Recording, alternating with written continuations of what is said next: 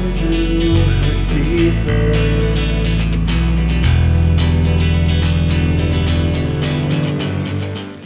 Hey guys, J. Stephen Roberts here. I got a very interesting question from one of my Patreon supporters, Daniel. Thank you very much, Daniel. So Daniel's question was, how did a man join the Knights Templar? So Daniel, here's an answer to your question in the form of a podcast. So, the Knights Templar, as a monastic order, they were open to pretty much anybody in Christendom. So, what was the qualification for joining the Templars? Well, you had to be a Christian of good character, basically. You could be from the peasantry, or you could be from the nobility. Now, what social class you came from determined where you would end up in the order. So, for example, if you were from the peasant class, you would become what was called a sergeant brother. Now, these were the Templars who were used in infantry, for the most part. If you were from the nobility, then you would become a knight brother. And the knight brothers were, of course, the cavalry forces of the Templars, and they were the Templars who had the more high-level, prestigious position in the order. So if you wanted to join the Templars, really all you had to do was go to your local Templar house or a Templar fortress and declare your intent. And from there, what happened was that community of brothers would attempt to establish, one, your seriousness of intent. Like, do you really understand what you're wanting to do? And do you really intend to do it? And give yourself entirely to it, because of course joining the Templars was a lifelong thing. This wasn't like, I think I'll become a Templar. And later you could say, no, never mind. No, that was not how it worked. And the other thing that they wanted to figure out was, were you suitable to become a Templar? So you had to be honest with the Templars about who you were and what your past was, and whether or not there was anything in your past that would preclude you from joining the Templars. In particular, your social status was very important. Were you a peasant or were you from the nobility? The Order of Brothers wanted you to be honest about that, and they wanted to know the truth about your social standing, because that would determine where you would go in the order. The rituals that were set up for new entrants to come into the order were designed to convey the gravity of the vows. In this way, they were something like a marriage ceremony. And of course, this is found throughout monasticism in medieval Christendom.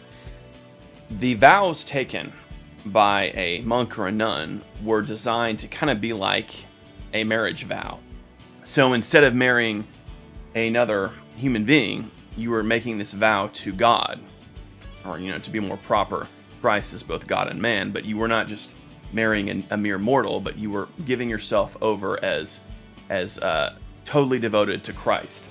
So that was the idea behind the vows. So who would actually bring you in to the order? Who did you have to talk to get into the order?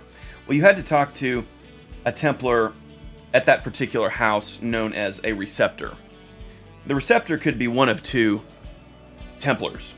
He could be the local commander, so he could be the actual commander of that house or fortress, or he could simply be a high-ranking brother who was ordained or set aside as the receptor, who that was his given role.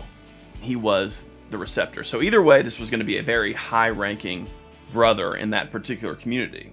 Either the commander himself or a high-ranking brother who was designated as receptor.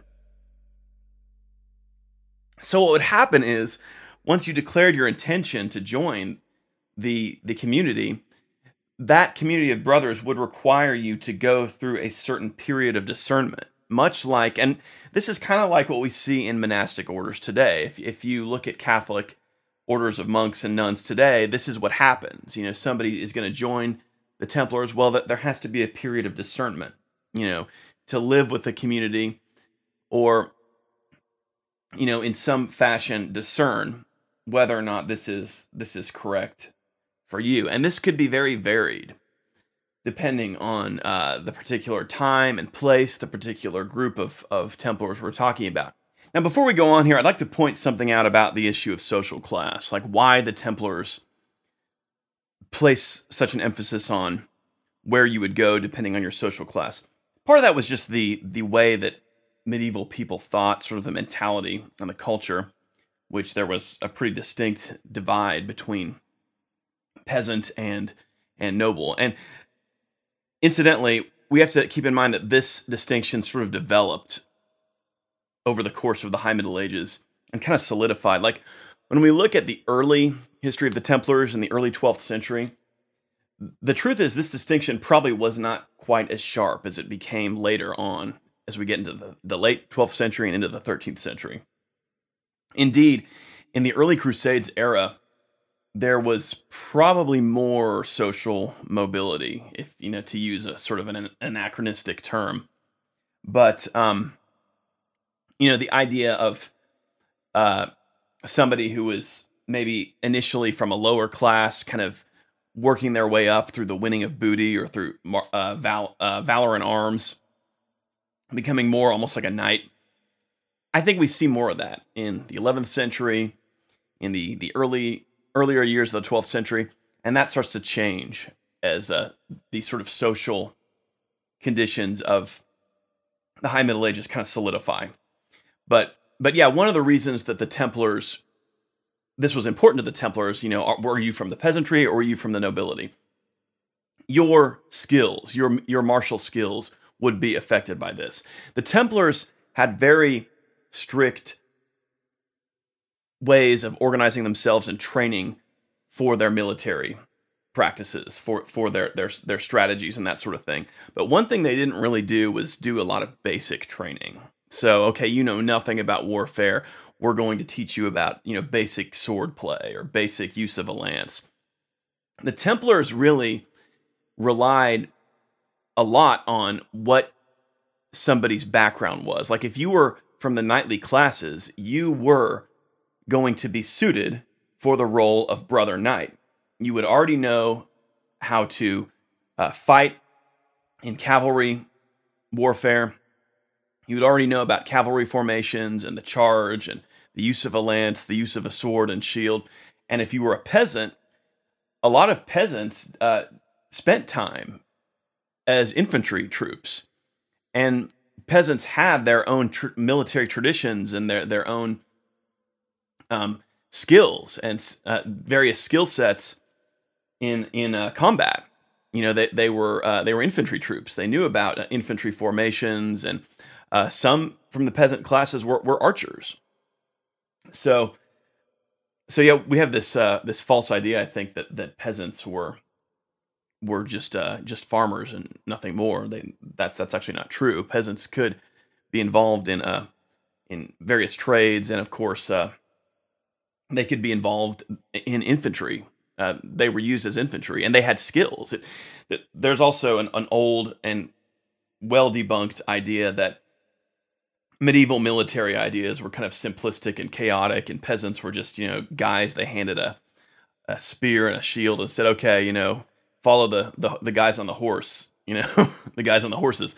No, that's not how it worked at all. Medieval military ideas were just as advanced as any age, in fact, and the peasants had martial skills and skills in formation and that sort of thing. Peasants who were infantry fighters. So what was the ritual itself like, in which an entrant was actually brought into the order of the Templars? Well, that particular community of Templars would be assembled in what was called the chapter meeting, which we've discussed in other podcasts. And the commanding brother would ask the assembled brothers if they had any objections to this new postulant, and that was the term used for a new admit into the Templar order, or a prospective admit, if you will. So the brothers were asked this: do you have any objections to this new postulant entering? And by then, it's likely that they would have already gotten to know this new entrant and would know something about who this person was, And if somebody had an objection, they could voice it at that point. And remember, too, the importance of the community. We talked a little bit in other podcasts about how the Templars, the particular community of brothers at that particular house, they kind of governed themselves. They had a master, but the community, sort of almost in a democratic fashion, made decisions as a body, if you will. If the assembled chapter meeting of brothers had no objections to this new postulant, then 3 senior brothers would take this postulant aside to another room to discuss in depth the hardships of the order. Now I'm going to read a quote from the Templar Rule, as quoted by Malcolm Barber in his book, The New Knighthood. It's on page 212. This is a passage pertaining to this portion of the ritual. And if he says that he will willingly suffer all for God, and that he wishes to be a serf and slave of the house forever, all the days of his life, they should ask him if he has a woman as wife or fiancée, or if he has ever made a vow or promise to another order, or if he owes a debt to any secular man which he cannot pay, and if he is healthy in his body and has no secret illness, or if he is the serf of any man. So you can see there how the community of brothers is making a point to determine, does this individual have any outside obligations that would hinder him from being a part of the order? Because he has to give himself totally over to the order. He can't have anything tying him down somewhere in his previous life. Okay, so after this, again, the postulant was brought before the chapter meeting, and he was asked again to confirm his desire. And once again, the community of brothers was asked if they had any objections. You'll notice a theme here. There's just a lot of places where they try to stop and make sure there's no reservations on either side. So then, before the convened brothers, the postulant would kneel before the receptor with his hands clasped, and of course that's the posture of homage. So this kind of mirrored, a vassal giving homage to his lord. The postulant then would ask for admission. He would formally ask the receptor to be admitted into the order. So the receptor then had some words for the postulant, and again, Barber quotes these words specifically as they are found in the Templar Rule. So this is what the receptor would say. Good brother, you ask a very great thing, for of our order you see only the outer appearance. For the appearance is that you see us having fine horses, and good equipment, and good food and drink, and fine robes, and thus it seems to you that you will be well at ease. But you do not know the harsh commandments which lie beneath. For it's a painful thing for you, who are your own master, to make yourself a serf to others. For with great difficulty will you ever do anything that you wish. For if you wish to be in the land, this side of the sea, you will be sent to the other side of the sea. Or if you wish to be in Acre, you will be sent to the lands of Tripoli or Antioch, or Armenia. Or you will be sent to Apulia, or Sicily, or Lombardy, or France, or Burgundy, or England, or to several other lands, where we have houses and possessions. And if you wish to sleep, you will be woken. And if you sometimes wish to stay awake, you will be ordered to rest in your bed. So, you can see there that the attempt is being made to really emphasize to this new entrant that they really have to give up everything of their autonomy, their ability to govern themselves. They really are completely under the command of the order. They have to give up their free will and totally align themselves and submit themselves to this order. Now, for a sergeant brother, it was emphasized that they would have to carry out, or might be asked to carry out base tasks, like tending the oven, or tending a mill, or working in the kitchen, or working with the camels or the pigs, or something like that.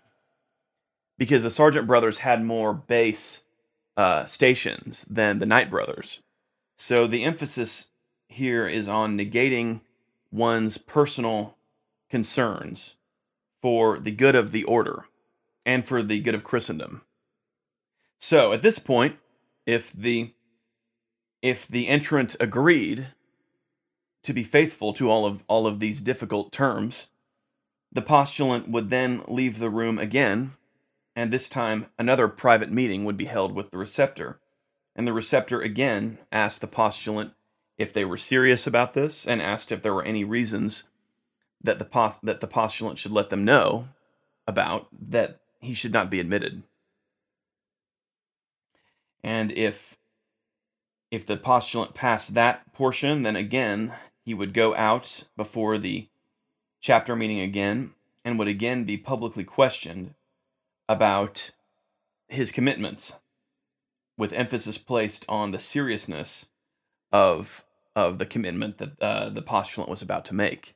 And at this point, the prospective new Templar would now take his vows, and it was emphasized to the postulant how serious this was, because he would be swearing this time on the Gospels. So here were the vows that the postulant would take: obedience, chastity, poverty. So the three big vows of any monk. Also, to defend or conquer Jerusalem, and to defend and protect the lands of Christendom, and never to wrongfully deprive a Christian of his property, or to engage in warfare between Christians. So the Templars were committed to the Crusade, the cause of fighting the enemies of Christendom. They were, in principle, opposed to the petty conflicts that rose up between Christians, like, say, the King of England goes to war with the King of France. The Templars would never participate in that, regardless of if one side was on the right or not. So now let's read again what the rule says happened next. And again, this quote is found in Malcolm Barber's book on page 213.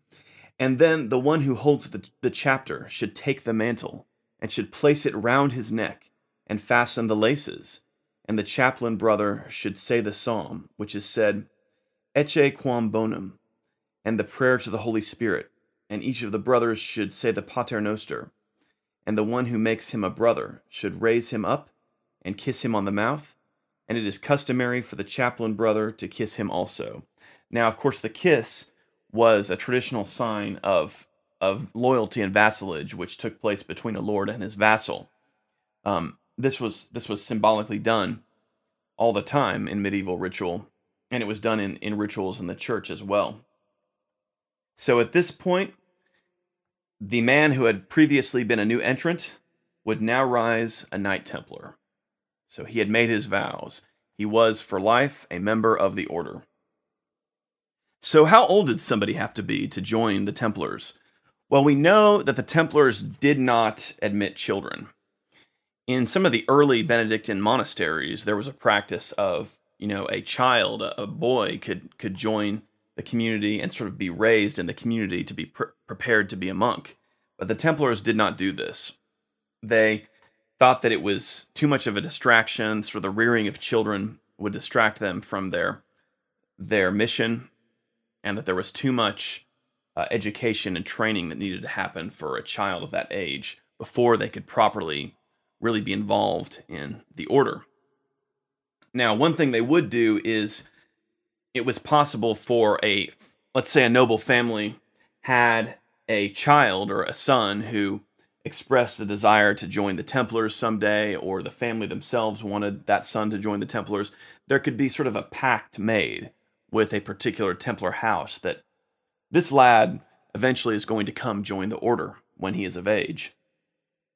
Barber has an example of this, actually, on page 214 of the new Knighthood. He says, in 1241, for instance, in the county of Champagne, Renaud, son of Odelina, healthy and sound and sane in the head, arriving at the years of puberty, and free from the tutelage of his parents, confirmed that he wished to enter the order, as his mother had promised, when he was still a child. So notice that he's got to be a fit young man. He can't have any kind of illness that would make it to where he couldn't fulfill the role of a Knight Templar. Now, there were instances where the Templars did take on the custody of a boy, and this was pretty much always in the case of some great nobleman who could not be refused by the Templars.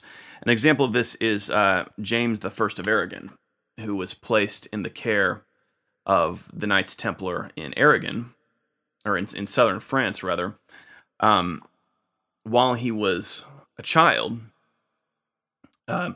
basically to be kept under the protection of the Templars. And he was raised at the Templar house at Monzon, and when he was of age, he took his place as King of Aragon. But yeah, again, this was a case where this was such an important royal child that the Templars could not refuse this. Another case is Alfonso Jordan, the Count of Toulouse, who went off on crusade to the Holy Land in 1148, and he left his 14-year-old son, Raymond, in the care of the Templars at Jerusalem. And the reason he did this was so that actually they could train him. So pretty much exactly for, what the order often hoped to avoid. But he felt that, his son would get the best military training with the Templars. And, he's probably right about that. And once again, the Templars just really couldn't refuse somebody like Alfonso Jordan. He was too important a person. He was the Count of Toulouse. They couldn't say no to him. So they took on the custody of his son.